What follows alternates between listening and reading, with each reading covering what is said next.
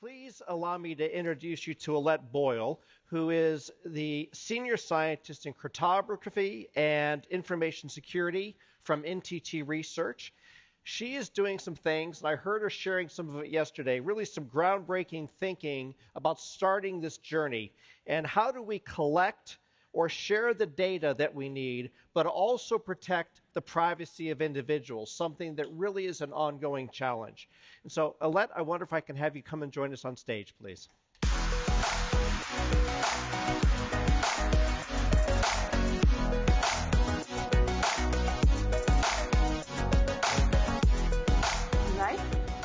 Thanks very much for the introduction. It's a pleasure to be here to tell you a little bit about the research that's going on in the Cryptography and Information Security Lab. And I want to start out with something that is not a surprise to anyone in this room.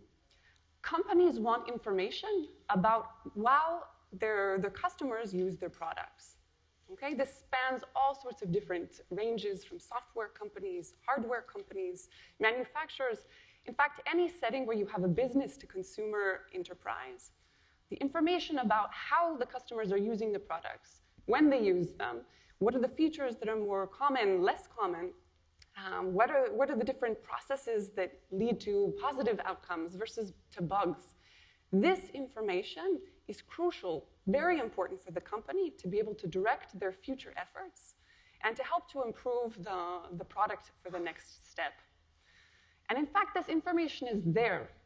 These devices, each and every one of them, is capable of recording this information, collecting it, and actually sending it back to the company. Okay, now, at this point, you should be pausing for a second. Indeed, this is a cryptography talk, and I want to mention that the problem. Why is this not universally happening? Well, one of the big problems is privacy. In fact, in recent years, there's been tremendous backlash in companies that the bottom line, consumers do not want to be tracked. This is an invasion of their privacy. As a result, companies have been wildly pulling back in a lot of their tracking programs and switching over to different alternatives. For example, several companies now have opt-in, that the customer has to actually opt in to allow their data to be recorded. Of course, this is dramatically limiting to what they'll end at the end of the day. Some companies are even resorting to paying customers in order to get this data. It's so important to them. But even worse, some data, even if you pay a customer, simply cannot be collected. Okay, for example, one of the big things that's come up from the last years are strengthened laws for consumer protection acts, such as the one in California, GDPR, if you've heard, across Europe. These laws protect the privacy of the consumer and prevent us from actually gathering this information. In addition, some information is maybe even too sensitive to ask the customer for. I mean, think about yourself. Would you want the company to be keeping track of exactly which, for example, websites you went to, which searches, where did you go at various times of day? This information, in some cases, even asking to collect it, would already be detrimental to the company. So what do we have? As a result, the companies are stuck. They're stuck with limited data, tremendously limited data, biased data in many cases. For example, with opt-in, you're going to get skewed to the distribution of the subpopulation that's more okay with giving up their privacy, typically the younger generation. And in many cases, they're stuck with no data at all. Okay, and I want to pause for a second now and make an important distinction. What I've described here is particularly relevant to the data of the individual. Okay, for example, I don't want my personal data to be collected. On the other hand, in many cases for the company, this is overkill. With all due respect, these large companies do not actually care necessarily about what I'm specifically doing, but rather what would be sufficient is aggregate information, things like what are the most common sources of error, or what are the more or least frequently used features. And this is the distinction of the data of the individual versus aggregate. And this is the question that I want to address right now today. Is there a way that a business can leverage these aggregate statistics, which are okay to collect, or rather much more okay, without the exposure of the risks and the problem and the responsibilities of actually learning the private data of the individual. And this is where cryptography steps in. So I want to talk a little bit about an exciting new direction of technological development coming from the SIS lab and collaborators of what we refer to as a private telemetry system. So here, this is a cryptographic technology that allows us to privately leverage aggregate data without ever actually learning or even seeing the data of the individual. So let me tell you a little bit about the technology. Here, this is a cryptographic protocol that allows us to hide data while still supporting aggregation. Okay, so somewhat more technically, what happens is that the private data of an individual, for example, suppose this is the website that somebody accessed. Okay, this is the secret information. We've developed a way that you can split this information into two pieces, okay? Such that, for example, for example here, if I see that this is coming from customer X, but the data that I actually receive from them gives me no information about their private data. Okay, it looks just like a random sequence of zeros and ones cryptographically. Okay, so now this information can be kind of stored and aggregated in each of these two separate entities, and I'll address a little bit about these entities shortly. Now consider the next customer. Same game, okay? Now here our information has got a little bit more interesting, perhaps, our favorite NTT Research CEO.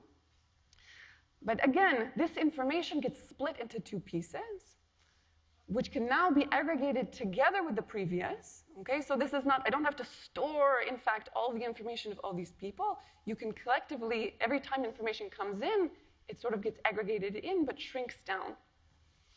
Okay, and it maintains the fact that still each of these individual entities here do not know anything about the specifics. And so on and so forth. Okay?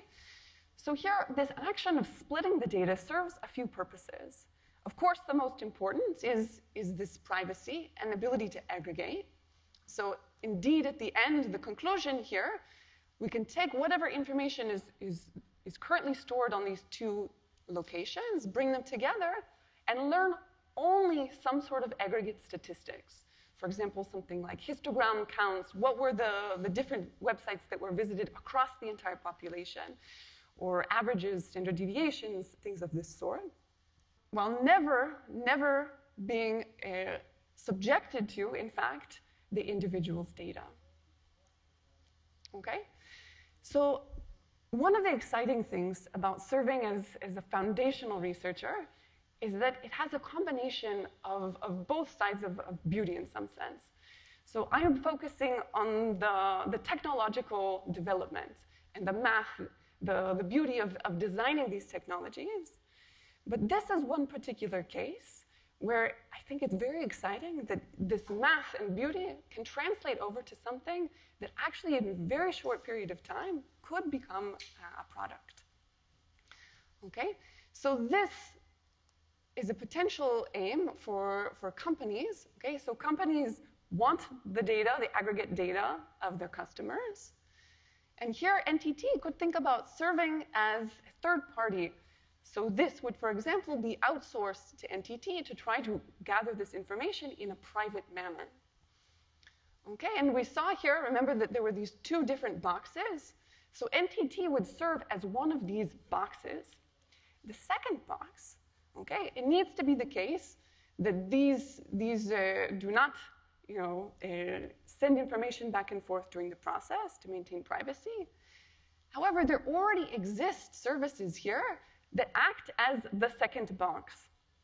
Okay, so for example, the Internet Security Research Group identified the need for such a service and has something referred to as the Divvy Up product. This is just a service that can be used as the second box.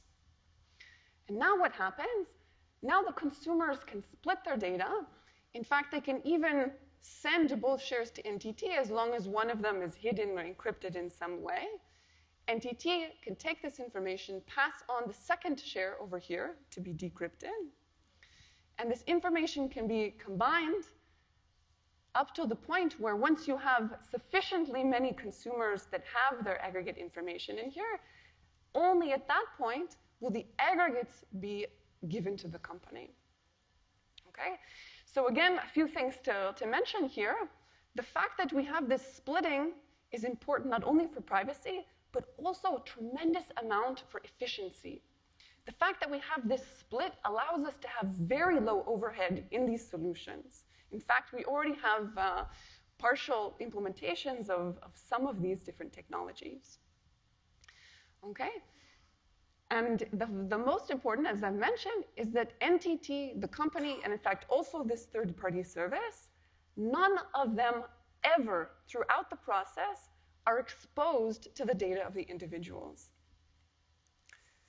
This is something that I want you to let your imaginations run wild of different application settings. Okay, so think about where are cases where you want to learn information, aggregate information about user statistics. For mobile phones, for network providers, modern cars, appliance makers, all sorts of ranges of things. And to date, the statistics I've mentioned here, so things like histogram, mean, standard deviation, so forth, these are ones that are already ready for deployment. And in fact, what's next in terms of the technology is something that you tell me. I'd love to have conversations with people to try to understand what are different sorts of settings.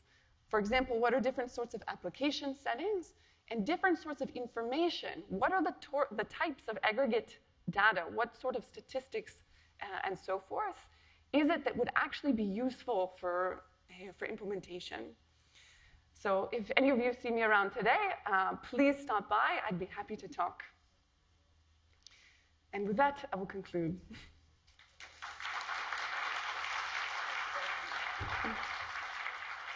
Thank you so much.